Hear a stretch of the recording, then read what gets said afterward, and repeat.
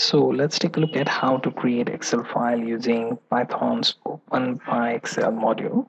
First thing, you can type in pip install OpenPyXL.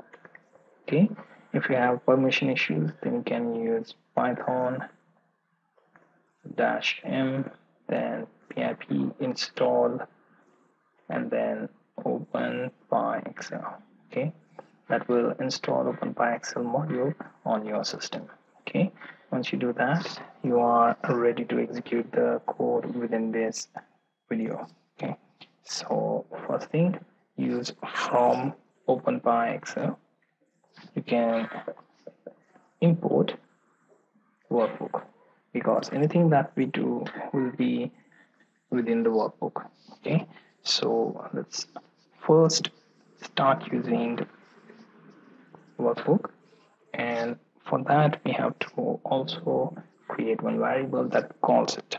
Okay, so workbook book equals workbook. So we have a marker now that we are going to use, and then we have to point to a worksheet. So use sheet as variable, and then call for book dot active. Okay, so that should work out. Next thing is we have to use sheet, and we have to create first row, first column, A1 element, and let's say I want to put some value over there, 1500. Then sheet is B1, and I want to put value, let's say 2500 over there. And what if I want to have a timestamp? Okay, so let's import time, and here let's add one formula, something like now equals to here we use time, and then string format time, and within double quotes %x.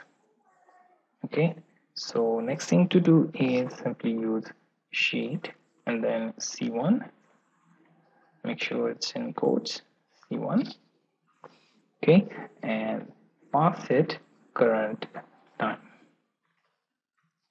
Okay, so once you do that, you can use book.save, and then you can simply use, let's say, Devnami demo1 that XLSX. Okay, so this is my file name, and I'm going to check whether this Devnami demo1 is properly stored. Also check what type of error it is. Okay, so the error for this was because the W in import was not capital, and so that remained consistent with initialization of constructor for workbook as well.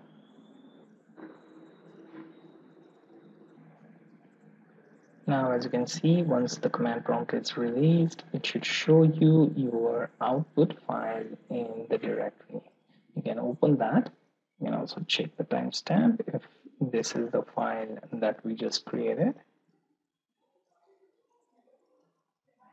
Okay, so this is my first row, first column, second and third. It shows the current date in third column, as you can see, and the exact data that I have passed. So you found out how to use OpenPyXL to create a workbook and add some data within your worksheet and save it in your drive. Okay, so this was a short example on how to use OpenPyXL to create Excel worksheet